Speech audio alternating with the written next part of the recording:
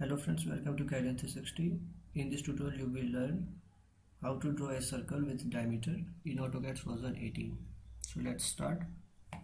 First of all, to activate the circle command, you have to use its shortcut C for circle, enter, then specify the center point of circle.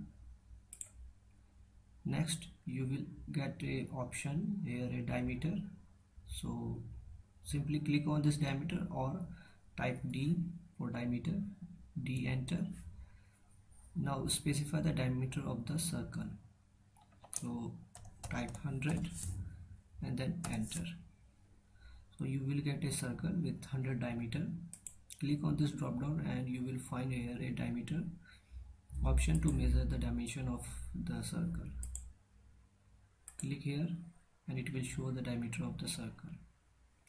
Now the second method is click on this circle drop down in draw panel, and here you will find the option center and diameter.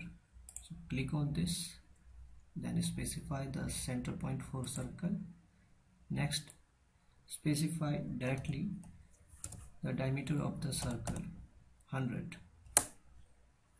Again click on this drop down and select the circle and specify the dimension location, and you will get a circle with 100 diameter. Okay, so in this way you can draw a circle with diameter by using circle command in AutoCAD version 18. Thank you for watching. Please subscribe for more tutorials.